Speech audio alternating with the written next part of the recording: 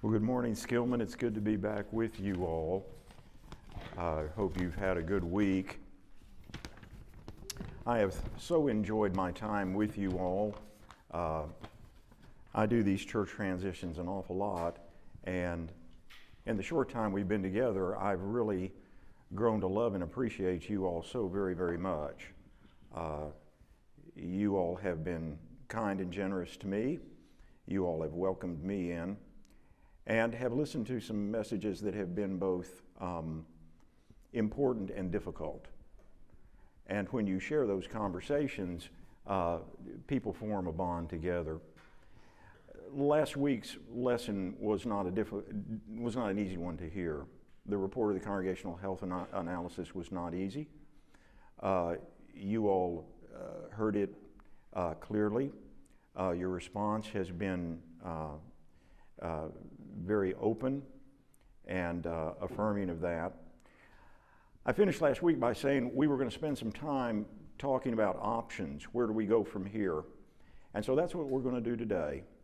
I'm going to try to talk to you as clearly and as kindly as I possibly can about what I would see. A lot of times when people come to me for counseling or in consulting, what they're asking me to do is to be truthful to them and to also lay out as many options as I possibly can to them, and then be honest with them about those options. Does that make sense? So there comes a point in time where it's good to talk about where we are and what are the options as we move ahead. So for the next few minutes, I'm going to put on my consultant's cap, and I'm going to talk to you about options based on the congregational health assessment. At the very end, I'm going to take that cap off and I'm going to put on my theologian's hat. And I'm going to put on my minister's hat, and I'm going to say something to you from a theological perspective, if I may. So that's where we're going this morning, and I'll be moving rather quickly, so let's review. Last week, we were talking about the congregational health assessment, and we said, as we looked at the results, I'm going to ask that that slide be brought up now. There's going to be 9 different areas of church health. And we said last week, basically, that 6 out of those 9 are in distress. They're in the red zone. And 3 out of those 9 areas need improvement. So the situation right now is one that needs attention, and it's going to have attention beginning right away. And the way I say this to my clients is the recovery from this is, I liken it to how do you pedal a bike uphill. Is the grade flat? Is it somewhat uphill, or is it going to be pedaling uphill to a degree? And this is pedaling uphill to a degree. There's work to be done, and it has to start right away. The assessment said that we are an aging church, about 71% or above the age of 55, and a significant number older than that. So we're in elderhood, a need to attract younger members. We said it's a veteran church. About 73% have been here 20 years or more, so a long, long time. Those that are involved are about 1/3, those that are moderately involved about 1/3, and a lot of folks that are not involved. So it would take a re-energizing of folks to get involved. There's been some discouragement over the last couple of years, which is to be expected, and so the culture and the climate of the church would kind of need a re-infusion, some good stuff going on. So there's some work to be done. We'll move on from there. Let's talk about the positives for just a moment. The Skillman positives are many, and they're important. And there's one in particular we'll refer to more in just a few minutes. But the positives include your legacy. You are a long-term church. I think, Shane, over 100 years old probably now. You have a history in Dallas and are admired as a mother church to many other congregations and other Christians, so you have a deep loyalty from other folks. You are surrounded by a community that has resources and loves you very much here in Lakewood in this Dallas area. You have a Children's Discovery Center that has a great reputation here and is well loved by many, many community families. And 2 things from my vantage point. One is this past year in 2022, you attempted some adaptive change. You said, we're going to do something different, and you made a launch at that. It didn't work, but significantly, you made a run up the mountain, and most churches do not. So God bless you. You made a stab at it, and that's tremendous. Most of the churches I work with do not do that deal. And so that's a really good sign. The other one I'll throw in that's also a very good sign is you all have embraced this transition. You all are working with me. You're trying to make this thing work, and we're working together, and we've got, I don't know, 3 or 4 months under our belt, and it's headed down the right track. So those are all good positives, and we could build upon that, and we want to say good job on that. That's really wonderful. Now, in terms of where we go from here in options, the first big thing I need to say to you is there's basically 2 categories of options that you as a church can discuss. The first category of options that we're going to talk at length about is the relaunching. Skillman stays here, or Skillman has a number of options we'll talk through to either stay and minister here or reconfigure itself in some other manner and relaunch itself. And so there are relaunch options that we're going to talk about in just a few minutes and walk you through what those might be and what that would involve. So those are the relaunch options that I'm going to spend the bulk of my time talking to you about. There is another option, which is wind down and end. The Skillman Church sees the end of its time. It does not, for a variety of factors, have the energy, the drive, the resources needed to do a relaunch. And so there are churches that at this point in time do what's called repurposing. They decide it is time to end their ministry, they liquidate their assets, and they repurpose those assets into new ways to minister. And so the church ceases to exist in that form, and it purposes its resources other places. And so churches are making those decisions. Do we want to relaunch, or do we want to wind down and end? And so, and I would say there are many churches, not just Skillman, but many churches, not just Churches of Christ, but churches in general across the country who are at this moment, at this fork in the road. Do we relaunch or do we repurpose? So we're going to walk you through this morning mostly relaunch options for you to think about, and then as a church talk to me, talk to the leadership about what you think in some focus groups, which we'll talk about in a moment. At the very end, I'll come back to this repurposing and say a word or two about that. Let me mention 3 or 4 things that I don't think are options at this point in time. It's when I'm talking with my clients, they always want to know, well, what can't I do? Or what do you not recommend? And so there's, what do I think are not very good options? Number 1, I don't think it's an option to deny that this is your reality.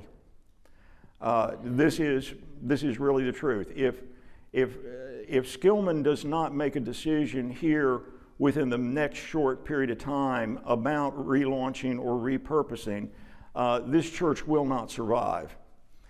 You do not have the resources to go beyond mid-2025.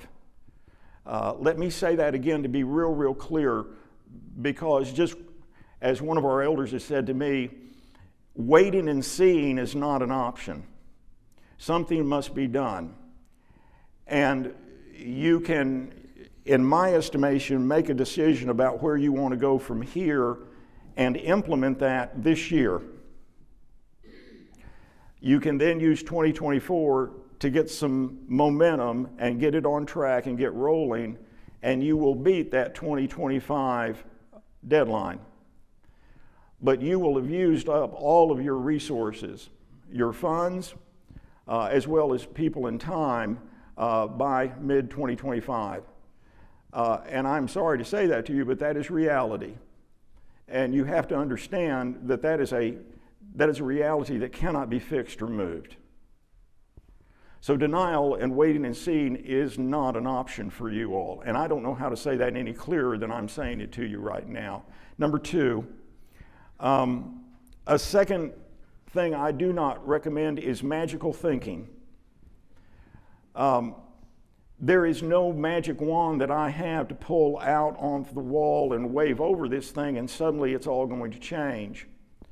I grew up working in Churches of Christ in Dallas during the heyday of the 70s and the 80s and the 90s, Waterview and South MacArthur and Highland Oaks and the churches around here where we had big programs and thousands of people and big mission programs, and we were not struggling. And when people got upset, they just moved from church to church. We are not going to recapture the glory days of the past. Church work is going to be hard, and we're all struggling. Even the healthy churches are struggling to stay healthy coming out of COVID. And so magical thinking that suddenly this is all going to go back to being the glory days of Skillman or any place else is simply not a reality for any of us. Number three, a quick hire. Going out and hiring a new minister or hiring a staff real quick, I would not recommend for several reasons. Number one, there's a very, very small pool of preachers available. Number two, they're going to know very, very quickly that this church is in distress, and they're going to want to know what your plan to deal with that is, which is what I'm asking you to do today, is to build a plan. Number three, if you don't have a plan, they're going to come in and give you their plan, and then you all will be fighting over your plan versus their plan. Does that make sense? I don't recommend that. I recommend you figure out where you're going and then go find the people that match up to that and can get you there, and that could be done. It'll take some work, but I think it could be done. But it's a little farther down the road. Number four that I don't recommend to you is polarization. I'm going to share some things with you this morning, and then I'm going to turn the ball over to you because it's up to you all what you decide you need to do. And if you as a church can come to a unified decision on what direction you want to go, then you can move forward, I think, combining energy. But if the conversation we're about to have leads to polarization, then that polarization will result in an ending of the church. You will not come together in time to put anything together. So we're going to have to see if we can speak in one voice to this. Does that make sense? Yeah.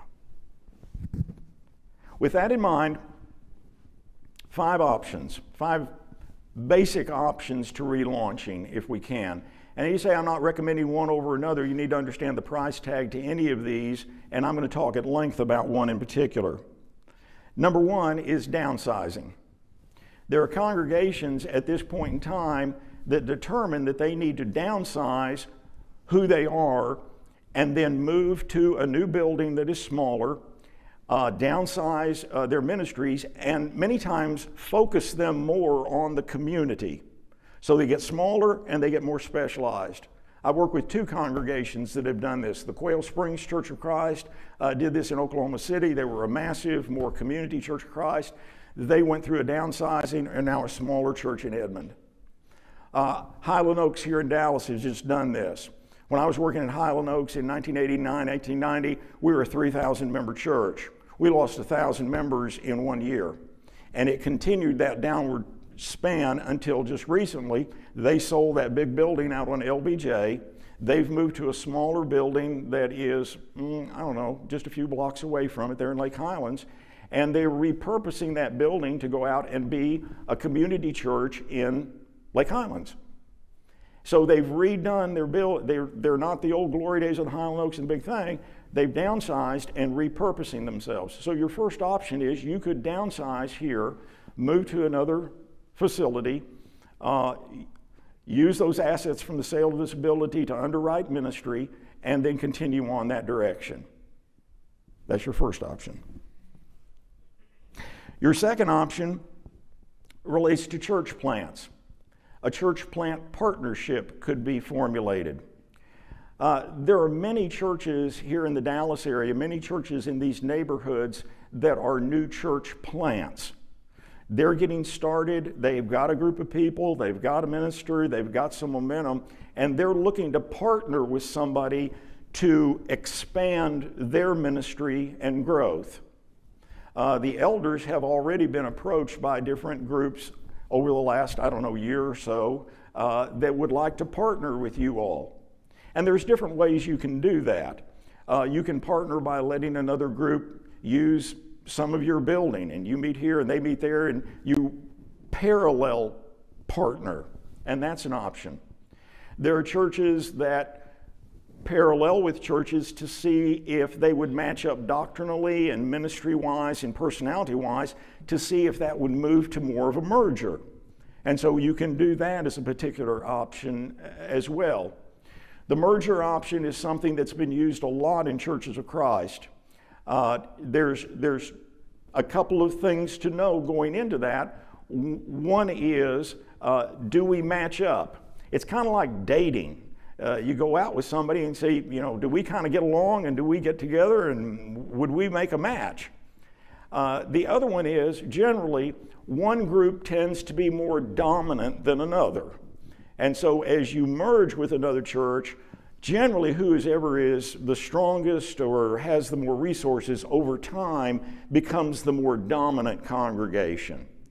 And so that church plant partnership is something that's available, it's out there, and you all can talk about that and explore that and be thinking about it. Option number 3 is what I call split the baby. You remember the story in the Old Testament where the 2 women came into Solomon and they had one baby, and both those women were claiming it, and they couldn't decide who owned it. So what did Solomon say? Hand me my sword. Yep, split the baby. There are churches that go through this discussion, this conversation at this point in time, and they polarize, or they have very differing opinions about what should happen. And as a result, they cannot resolve those, and they decide to take the existing church, divide up the resources, and go their separate directions. A divide and conquer mentality. And it involves a little bit of conflict because people are disagreeing. It also involves multiple launches at the same time, because you're not having one new launch, you're having 2 launches at the same time, which is difficult.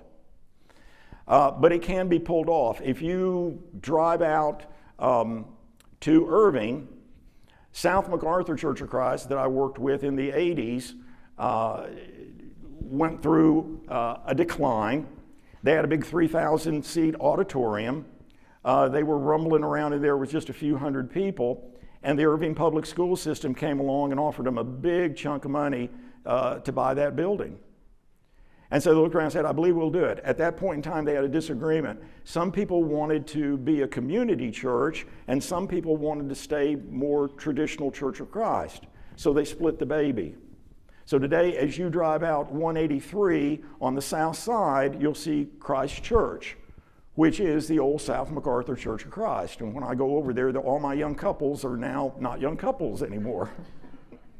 But that was a split the baby solution that worked for them. Does that make sense? So that split the baby is an option. Downsizing, partnering with church plants, splitting the babies. Number 4 is satellites. There's different terms for this, but satelliting is where one church that is generally weaker or in need of a reinfusion partners with another church that is stronger and has resources. And they compare the missions, and they believe that the mission and the personality can match up, and a relationship can be formed. And so satelliting or franchising, whatever you want to call it, becomes an option. And I'm not going to spend a lot of time talking about this one because you all spent a great deal of time looking at this option in the past. And so you're very familiar with what this particular option is. The thing you want to remember on the satellite option is that you want to talk to the satellite churches, not just the home church. because you won't be a home church. You'll be a satellite church. It's like when you go shopping for a house and you're looking at the model homes, you're not getting the model home, you're getting the build off of the model home. And so you want to visit satellite churches to see how does that feel for us. And number 5 is relaunching with help.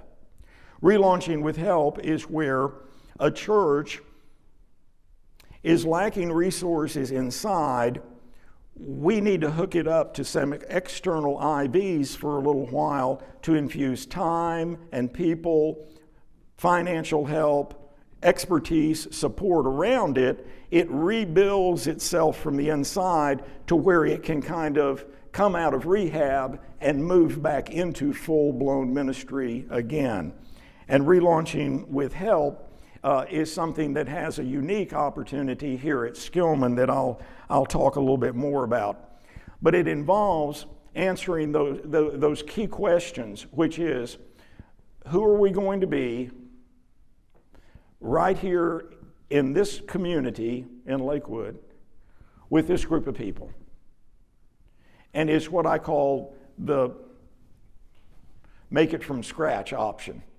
It is, we are going to start over. It is as if you have the history of the church as your foundation, but you take and you clear the decks and say, we're going to rebuild from here.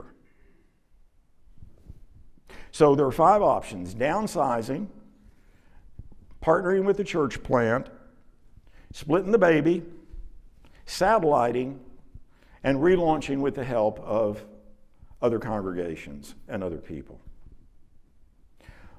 I'm going to talk a little bit more about what it would take to do that relaunch, but what I'd like for you to do is put those 5 options into your hip pocket and cook on them for a little bit. Be thinking about those things. Which one or ones of those seem to resonate with you? Because we'll hopefully need to come to some kind of unity around one of those if there is to be a relaunch. Let's take that last one, which is the relaunching with help. If that one were to be adopted, could we talk about what that would require? And I've been thinking about this a bit. Let me share. I think there are 6 ingredients to doing that. Number 1 is, I'm going to call it a decision of the will. I was teaching my class in marriage and family therapy on Tuesday night, and I had a room full of potential marriage shrinks looking at me. Talk about a group of crazy people. And they asked the question, why do some people come to counseling and change and most do not? It's a good question, isn't it? Why do some people change and many do not? And the answer to that is very, very simple. The answer to it is not something magical going on the part of the therapist. The answer to that is they made up their mind. Why do people change the conditions that they're in? Basically, in my 40 years of working with churches and clients, it's because the group makes up their mind. And so the first question, too, can we relaunch, is a question of will. Do you want to make up your mind to do that? And that's the big one. Because I work with tons of people, yes, in their 70s and their 80s that are facing great challenges, and they make up their mind and they just flat do it because they made up their mind.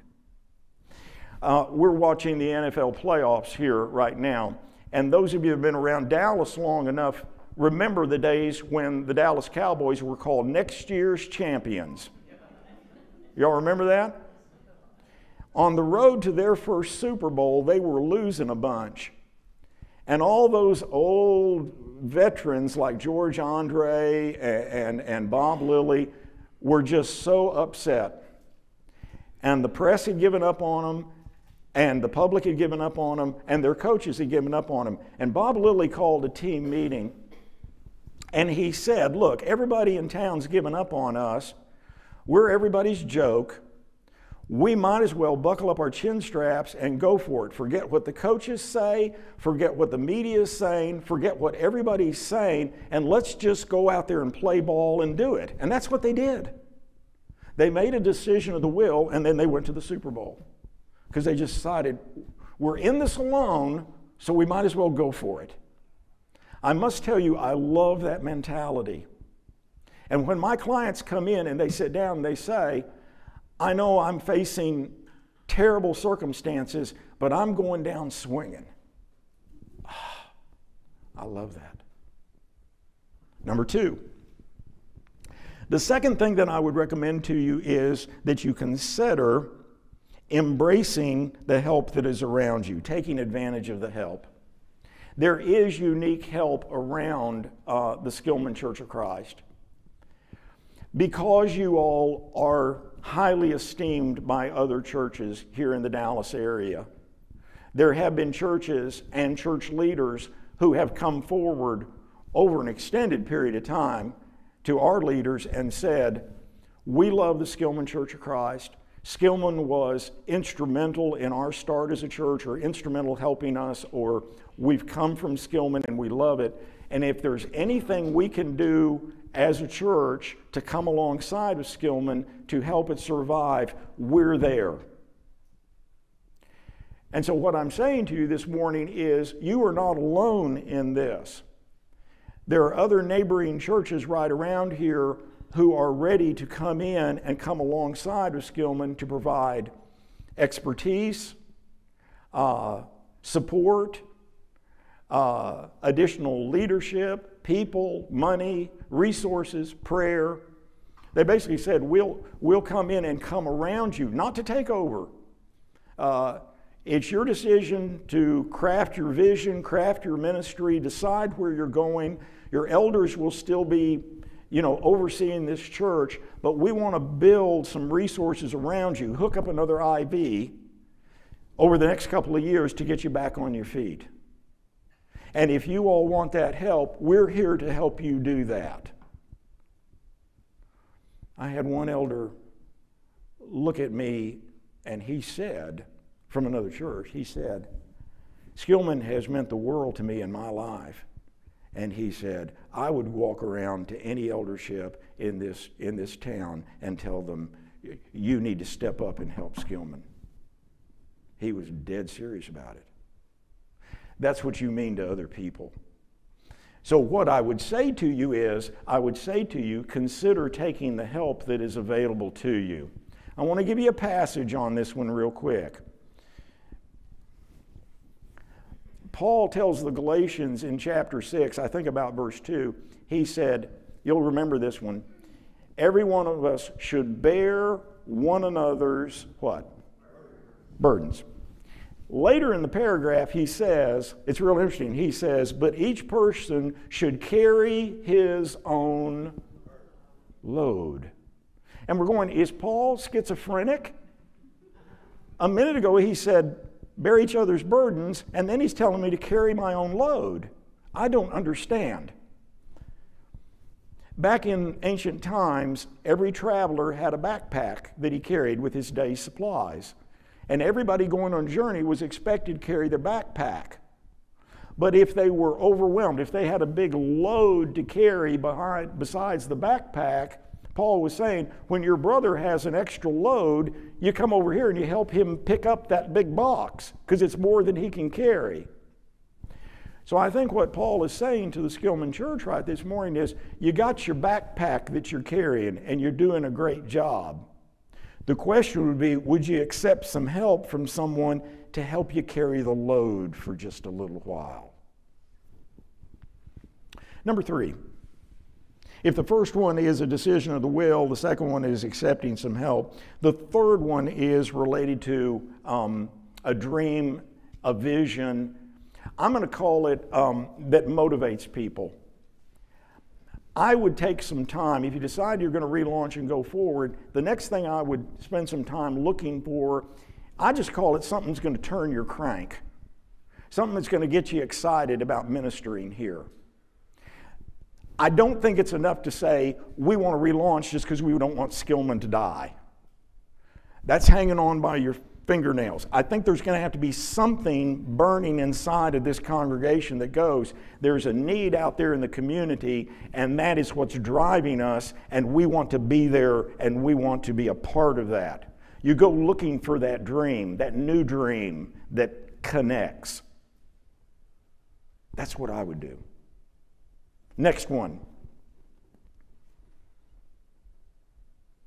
Oh, here's the one you hate. You knew I was going to talk about this. He keeps bringing up that C word. Change and innovation. You all like stability. Your change and innovation scores were 39 and 42. You all like stability, which is great. In order to relaunch, you're going to have to embrace change. And I've just got to tell you, that is not going to be comfortable at times. I don't know how to say this other than to be blunt. You're going to change one way or another.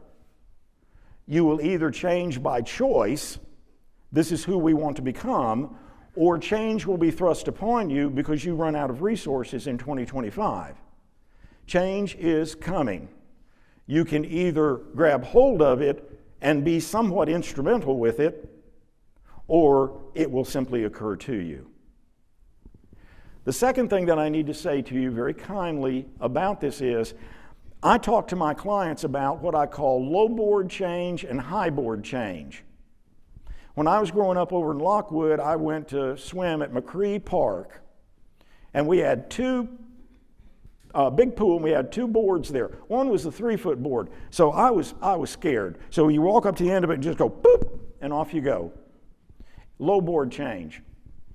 Churches tend to do low board change. We'll do a little bit this year, then we'll do a little bit this year, and then we'll undo it and not do it, and then we'll do a little bit more. And over a period of 15, 20 years, they do enough low board change to keep up.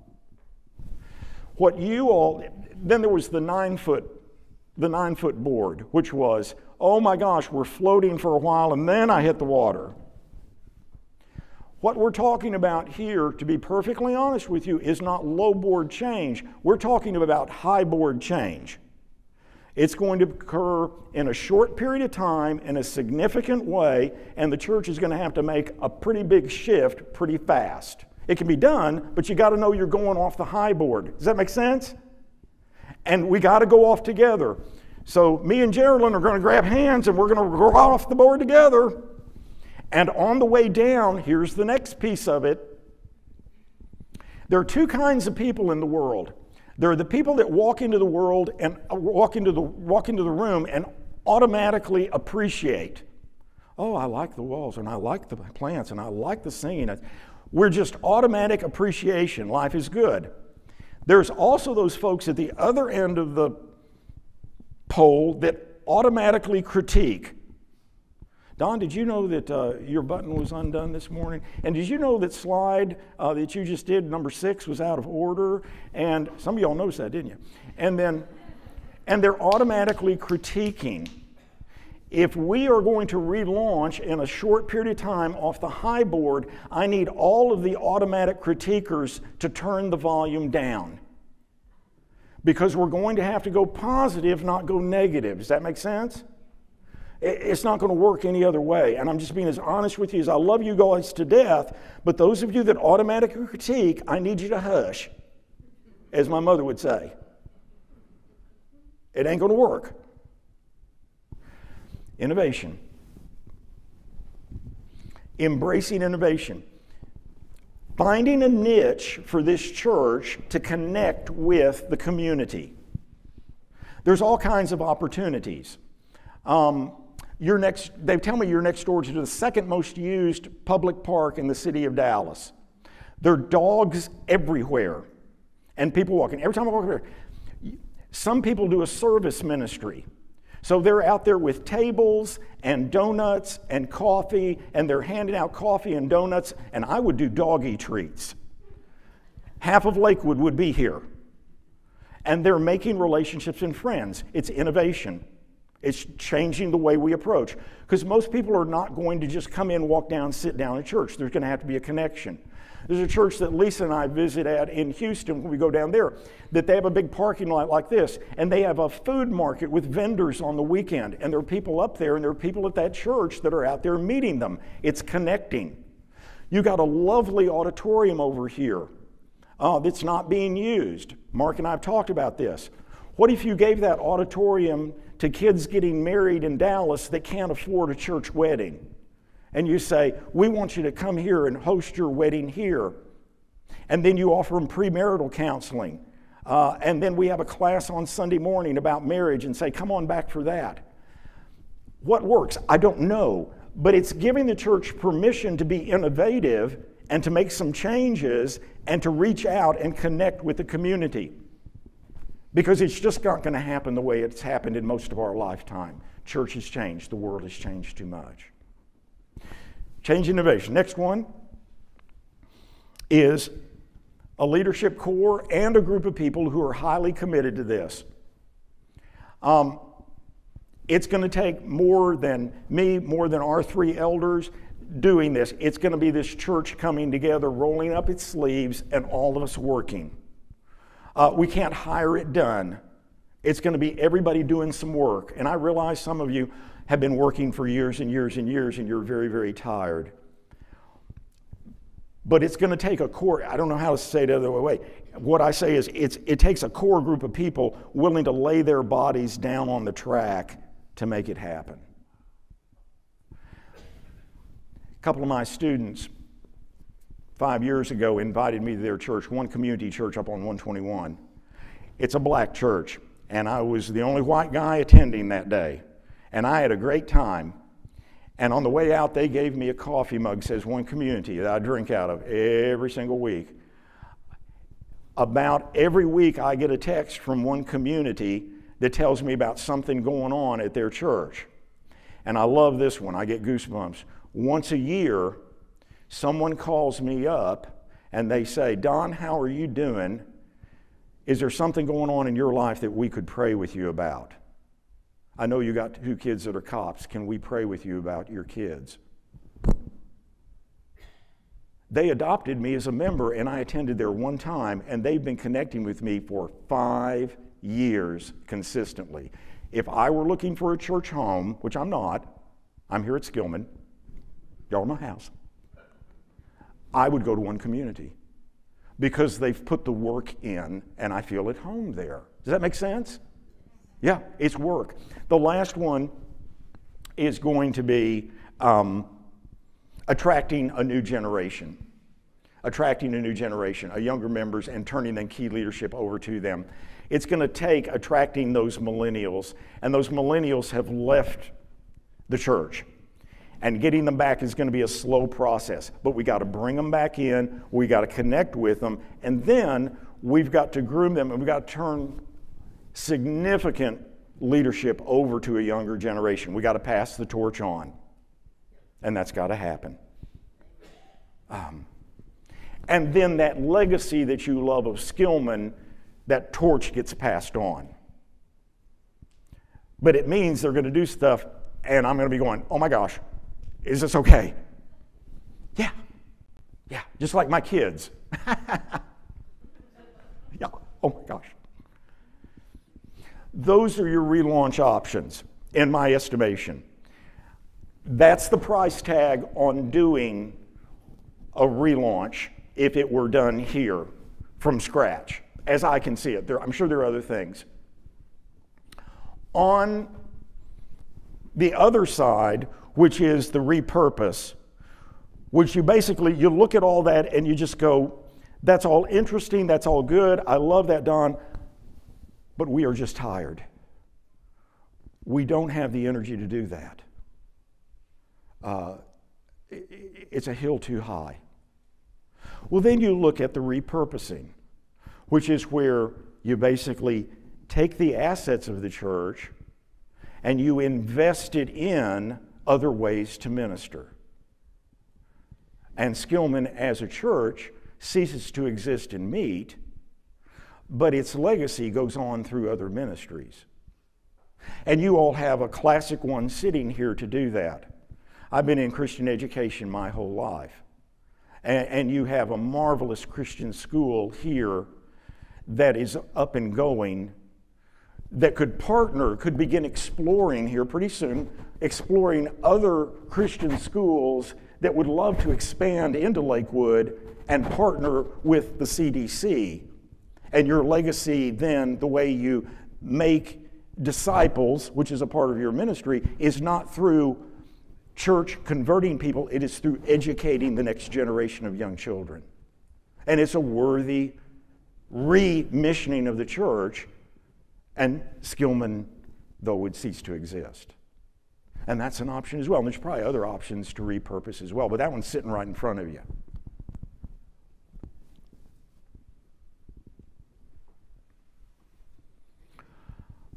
Focus groups.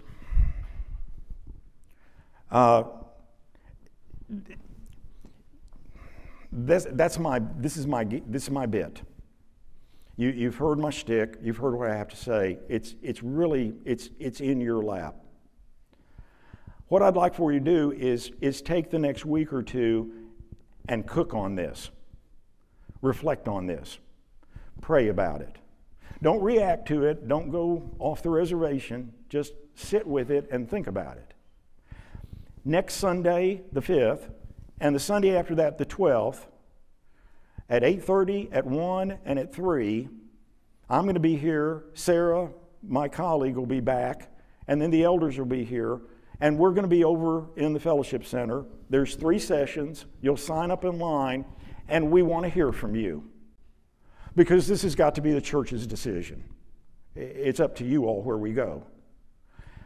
I'd like for you to come. We're going to give you plenty of time to talk. The sessions will be long enough where you can have your say.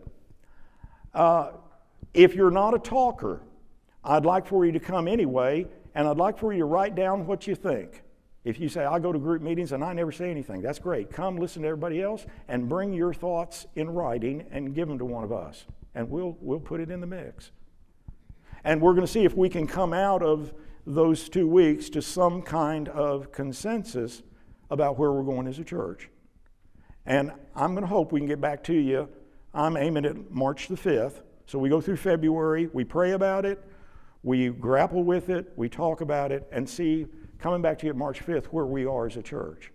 And that's what we'd like to do.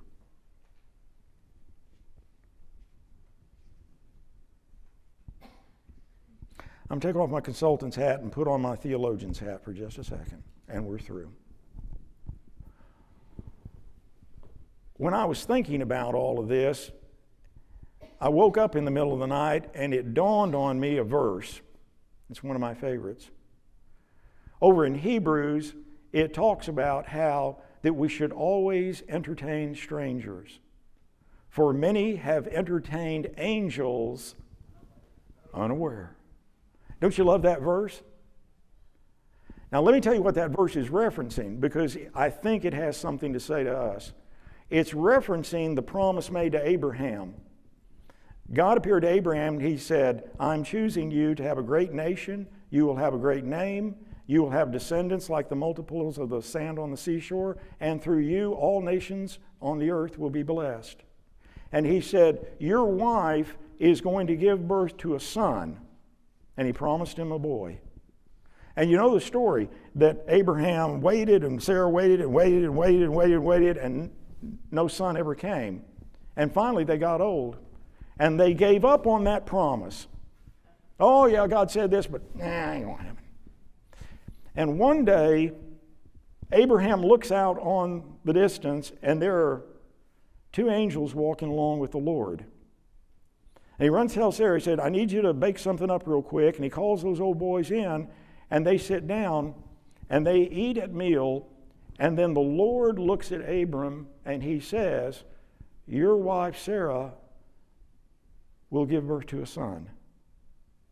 And Sarah laughs and says, you gotta be kidding me. That ain't gonna happen. And the Lord says, I will come back this time next year, and Sarah will be with child. And he said, for with God, all things are possible. It occurred to me that as challenging as this situation seems, isn't it interesting that the entire salvation history story started with a promise in elderhood? Wow. Maybe God's saying something to us. I don't know. Let's pray together.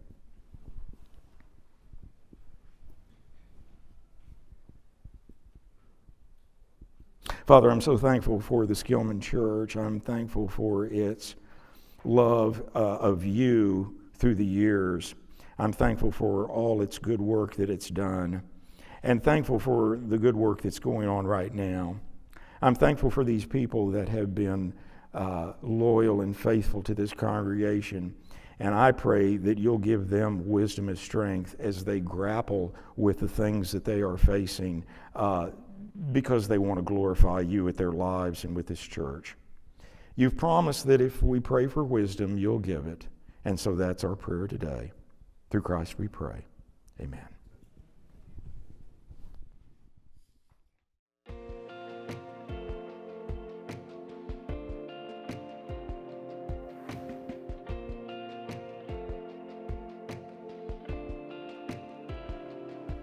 Never thought I'd be where I am now. No way through and no way out.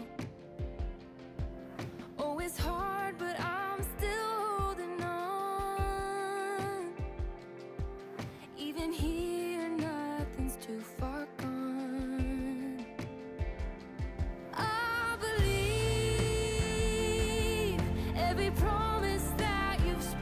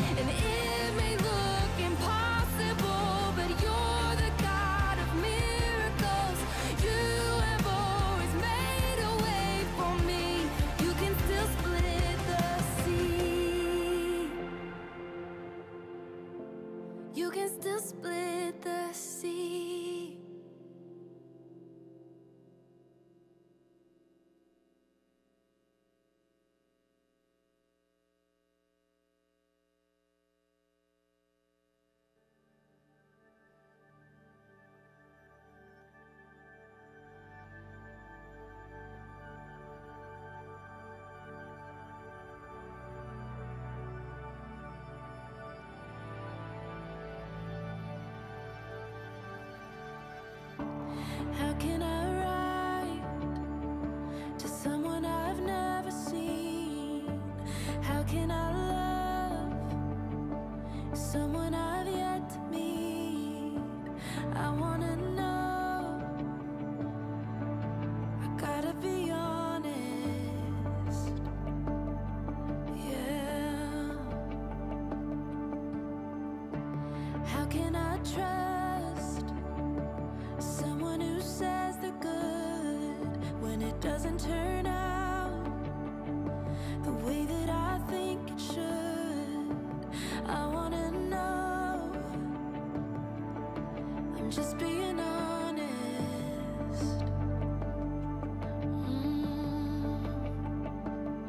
And I hope you're not afraid of my questioning, 'cause I will fight, fight, fight through the doubt, doubt, doubt. And I will pray, pray, pray till faith runs out, out, out. And I will push past the feeling that you're just too good to be true. But I gotta be honest, believing is hard to do.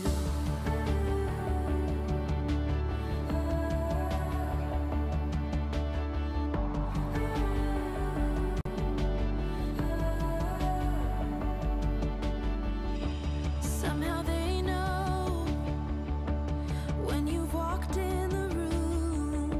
They laugh and they cry. How am I missing you?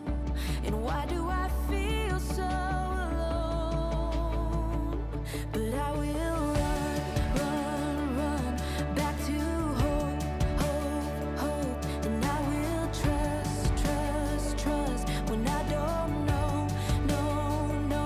And I will push past the feeling that you're just too good to be true. But I gotta be honest, believing is hard to do.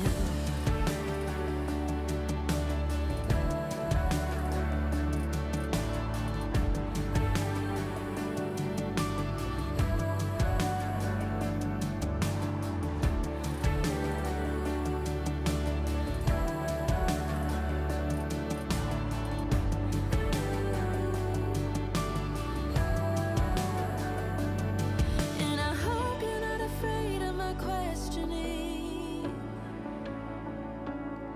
Am I wasting my breath or are you listening? 'Cause if seeing is believing, how can I believe? But I will